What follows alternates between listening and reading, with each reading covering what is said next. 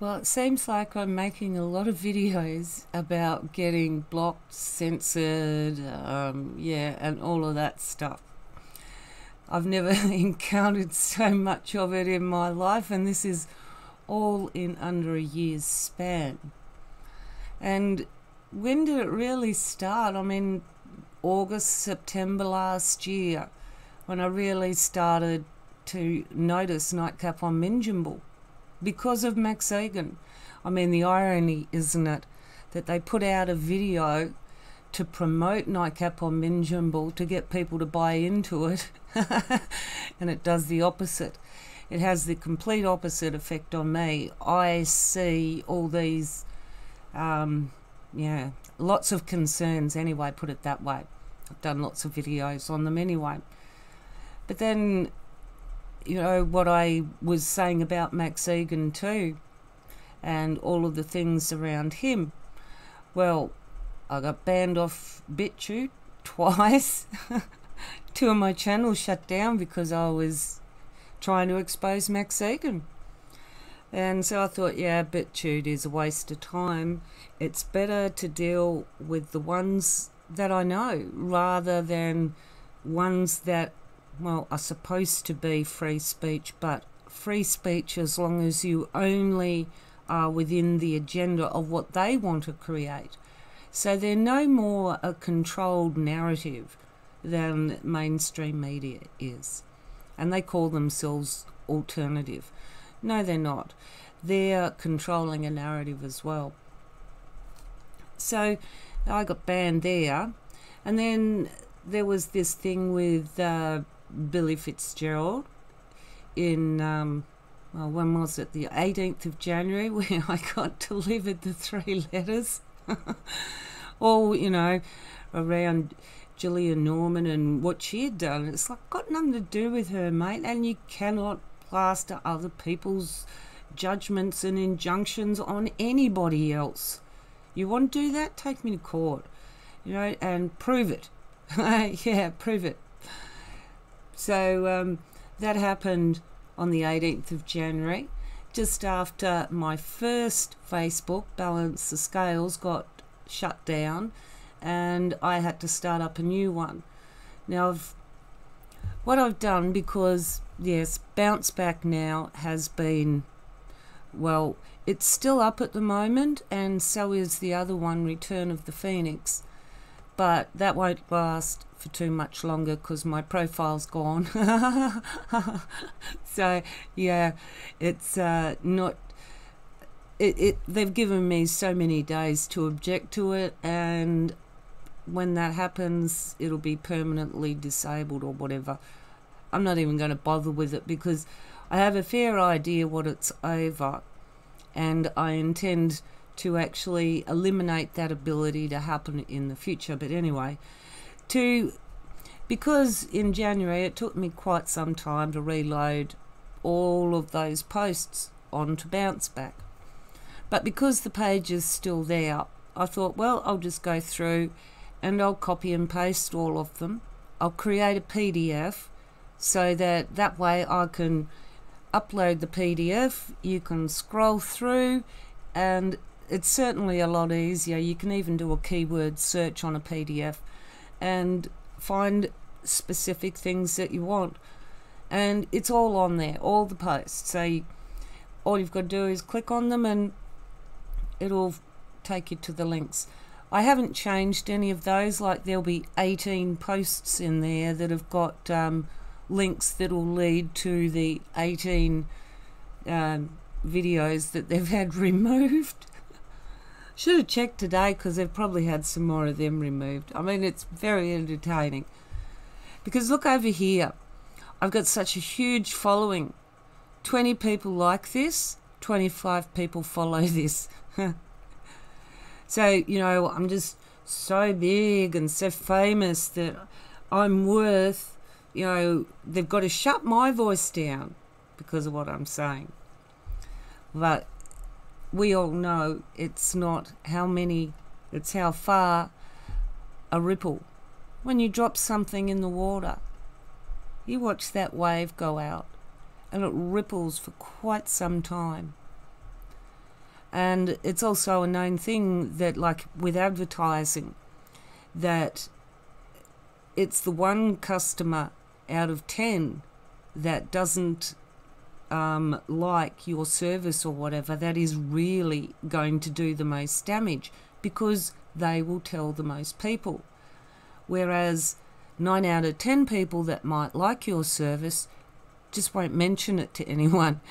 So ultimately the only advertising you're going to get is bad advertising. And you see, that's what these people represent to somebody like Nightcap or Minjungbul. Bad advertising.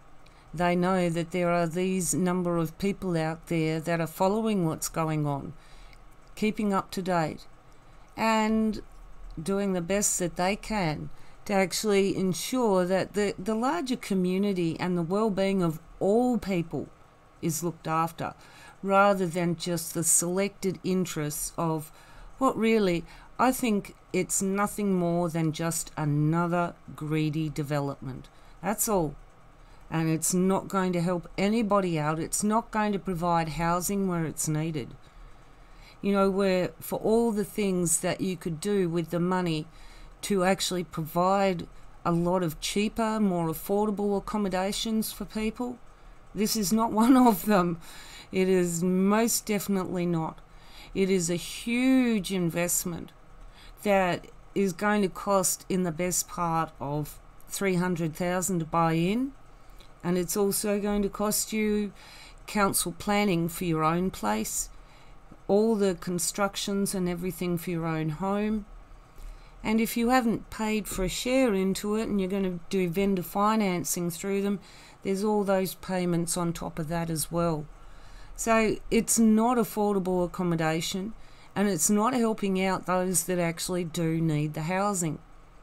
And all throughout Australia there is a housing crisis, and it's affecting all people. And it is something that really we all should be more focused on, is providing sustainable ways to actually provide affordable housing for people. And also not create, like, imagine say that Nightcap or Minjungbul was affordable housing.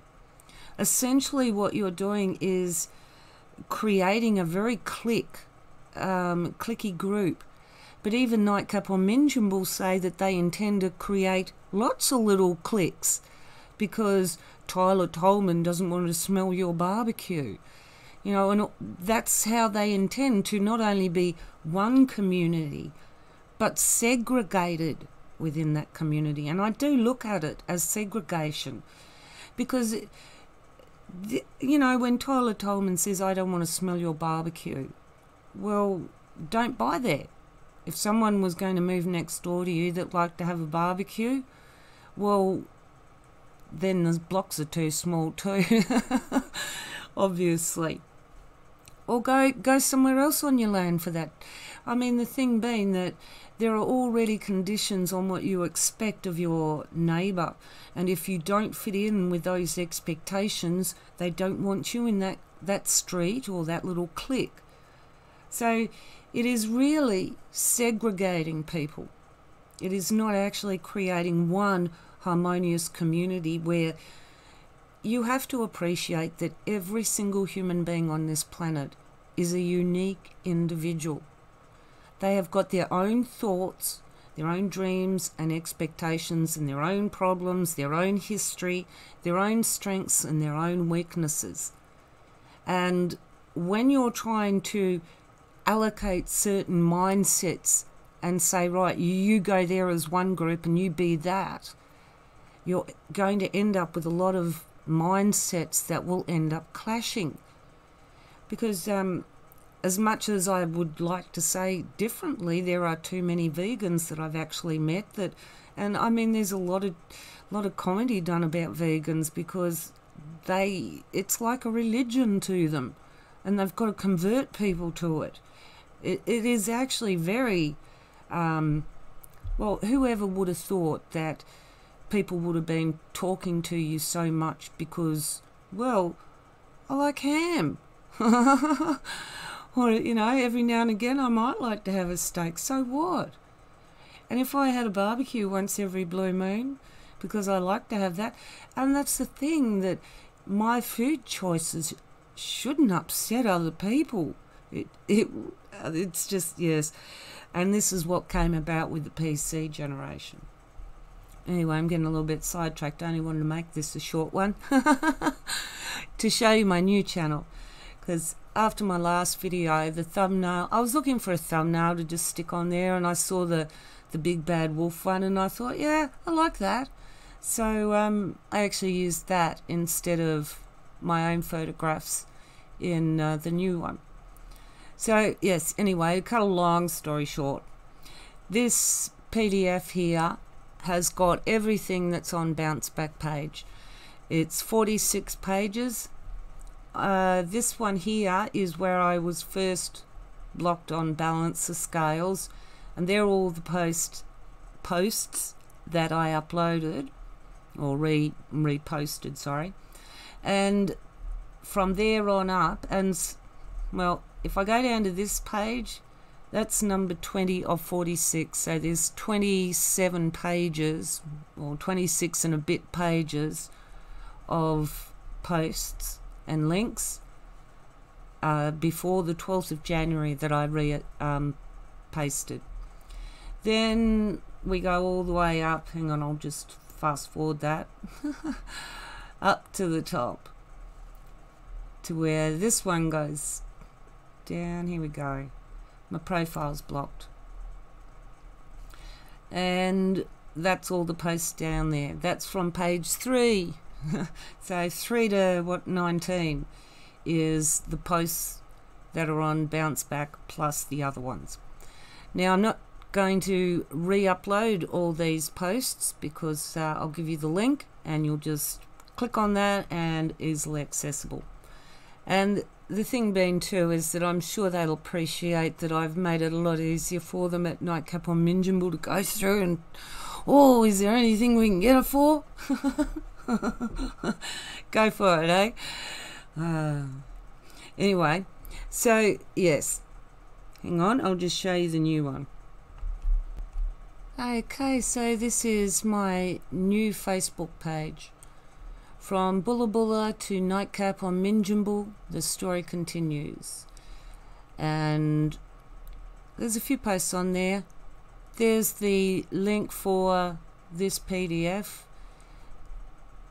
And yeah, that's the picture. I like the picture. It was like, after all these things that, you know, the people try and censor you and shut you up, it's like, oh, for crying out loud. You know what, I have always been renowned for being stubborn. In fact, ever since I was a kid, I was told that I would cut off my own nose to spite my face. Well, actually, recently I let them cut off half my nose. Yeah, that's a different medical story anyway. Well, so that's 18 videos now that they've affected. And well, this is my 3rd page. Well, you could say 4th, but the other two came together. They just, you know, same page off the same profile. So they decided that my profile violated community standards. And the irony of that, I don't think it's me that's actually offended the community standards. I think it's the Voxers. So I've found an alternative means to actually bring them to Facebook without violating those community standards. So we'll see how it goes, eh?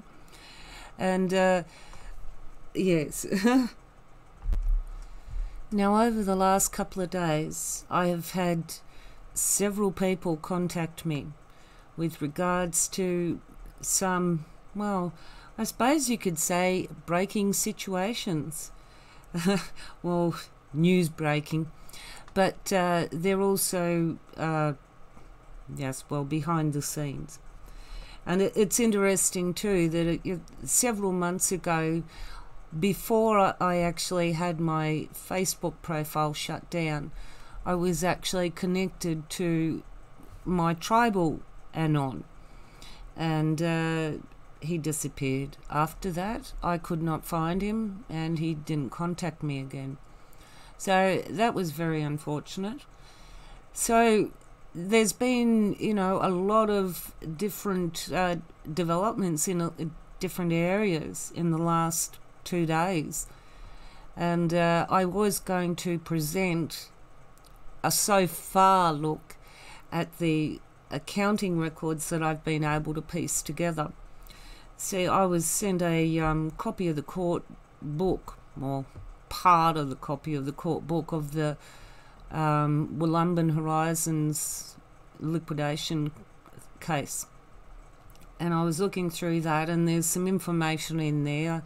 And there's lots of information that has been coming through from many people, actually. In the last couple of weeks, there's just been so much coming in, and thank you very much.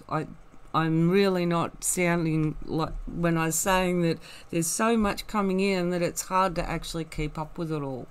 And it's really good because it's really progressing things along in so many areas. So I'm really happy with that.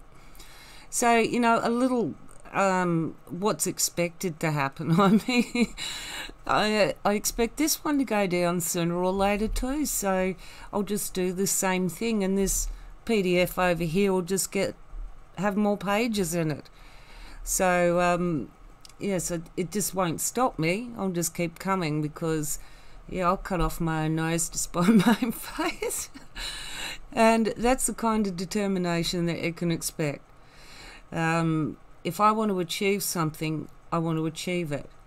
And yes, I expect hurdles. I've worked in the business world. I know that you can't achieve anything without hurdles. It's par for the course. And that's just the way it is. And when they happen, it's like, well, at least that's one hurdle out of the way. And you just take it in your stride as you know it's going to happen. So, it's not unexpected. It's like, yep, good, that's another one over. But you see, each time they shut something down, each time they censor it, you've got to ask yourself about how many people that they think I'm actually affecting. And what I'm actually saying, that my philosophy is if they are upfront and honest, they've got nothing to fear from anything I say, because they can completely invalidate me by proving me wrong. That's all they have to do. But instead, they play this game. And it starts with censorship, threats from lawyers, and all these other things of, keeps you on your toes. But each one of those is an action, and it goes in amongst all the other actions of those that have participated in Nightcap or Minjungbul since at least 2014 to right now in 2021. And they've had more players added at the lower rung of the investors buying in. But the upper management level, that's the same people. Mark Darwin recently appearingly got out. But with someone like Mark Darwin, you just never know. And, we're only on to part 7 that I've released of part 36. And just a little secret, there might be more coming. Yes, I don't know how much or what it might mean, but there might be a lot more to the story than part 36 parts. Well, I know there's more to the story than the 36 parts of the Voxes. There's also documents and evidence that has been coming through from multiple sources. And it's just, as I said, it is really starting to put everything together to take action on. And, Anyway, so I just thought I'd let you know that I've started up a new Facebook page to put all the links on, and if anyone wanted to contact me through PM there, private message. As I know, commenting on YouTube is public, isn't it? And I know that there are some things that you don't want public, and I appreciate that. We all are the same. We have private things and we have public things. We're all like that. And some things are better left private until they become public in a much bigger way. Yes, there's lots of things happening out there in many different facets that are going on with Nightcap on Minjungbul. Things are really starting to move in a lot of different directions, and a larger picture is actually starting to form. Very interesting.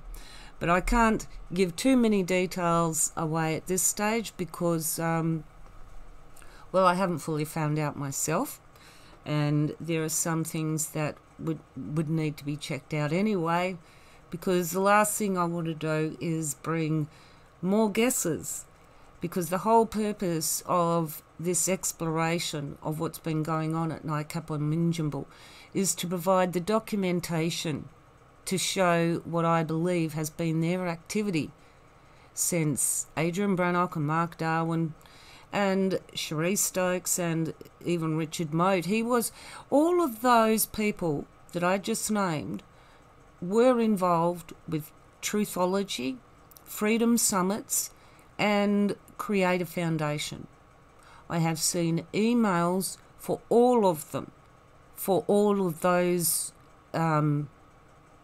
particular Truthology things associated with Mark Darwin, and also the Rainmaker Eco from the Rainmaker Eco Investments.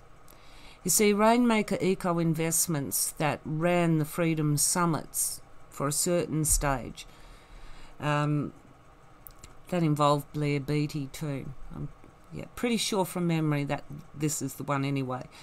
But they had a falling out with Blair Beattie because he actually wanted to achieve something on a realistic scale where, and to a certain degree, I think that Mark Darwin wanted to actually achieve a community as well.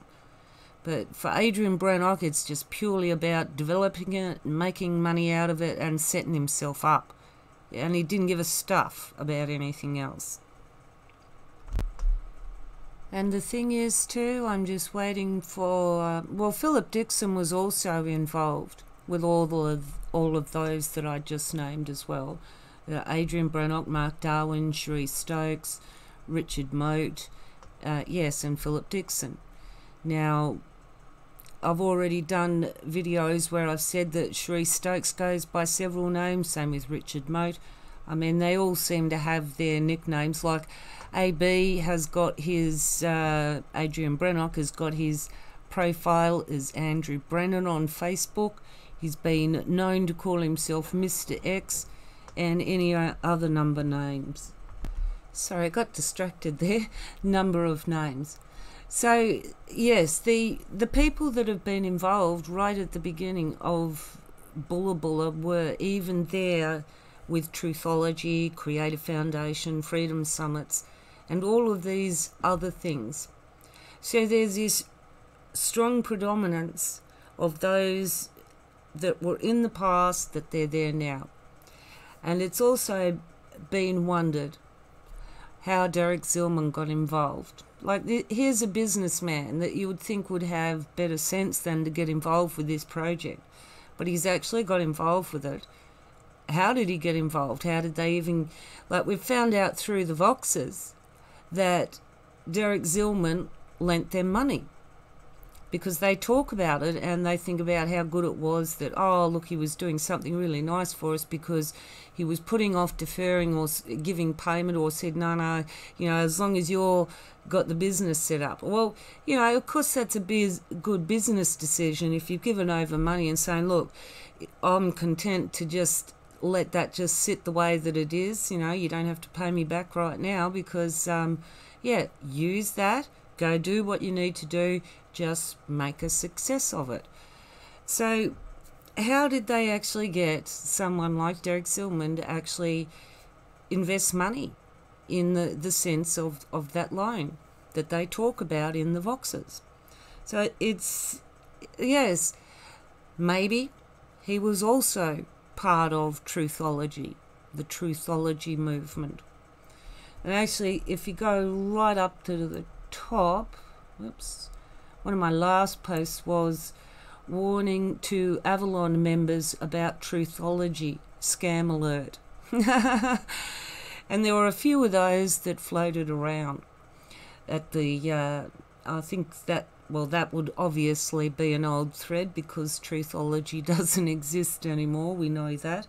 We've had to do a lot of digging on the Wayback Machine and go through lots and lots of different things to actually find out and prove through documentation the links between these people that exist today and existed in 2014, right at the start of Bhula Bhula. And the actions that they've participated in over the years is actually largely a paper trail now. And it's just a matter of piecing it all together and using that documented evidence to tell the story. And that story is to those that are going to take action on it. And yes, I'm looking at that very closely down the track now because things are starting to come together where I can show the affiliations where they are a tight-knit group and an organisation, and whether they are criminal or not is actually up for official investigations to undertake. And of course those official investigations, I know that the ATO Phoenixing Force, once you put in a complaint, you will not be advised. You will just have to trust in the process that they are acting on that. And it has been encouraged that anybody that would put in a complaint about the phoenixing of 3222, that they welcome it, because anybody that can provide a any more of an explanation, like I might explain a story a particular way and leave out certain things, whereas someone else might put those things in and add a little bit more that I didn't know. So if everybody does their own complaint with as much evidence and documented evidence as you can provide, that's what they want at the Phoenixing Task Force. And when you provide them evidence, to only provide them with copies, not originals. I don't know how you'd actually provide them with anything other than copies anyway, because everything's done online. It couldn't be an original. It'd only ever be a copy because you'd upload it onto their site. But anyway, so I suppose if you mailed it into them, not to mail in originals. I mean, most people know not to mail in original documents. You only send photocopies because then you don't have the original to send anybody else, do you? No, everybody else just gets a copy. So anyway, that's, I think I've yacked on enough, brought a bit of an update. And the people to watch out for that are in the upper circle, the inner upper circle, inner circle, upper management, you know, the thick as thieves, as they like the saying goes, those that are all tight together. And each one, it's interesting too to see the dynamics, is that each one, they're all in this same top level upper management group together, but there are certain facets that each one of them seems to be ignorant of what the others are up to. And yes, it's quite interesting. I suppose when they're involved in it, they can't see it. But me, looking from the outside in, it's kind of very apparent that they're all playing games with each other in the inner circle, so to speak, or the upper management level. You know, they have this camaraderie illusion when really, yeah. Anyway, enough said. Who's afraid of the big bad wolf? Not me. That used to be on TV when I was a kid. Back in the days when Disney was actually innocent. Yeah, they just kind of wrecked Disney for me after you find out certain things, and yeah. Anyway, I'll catch you on the next video. Bye.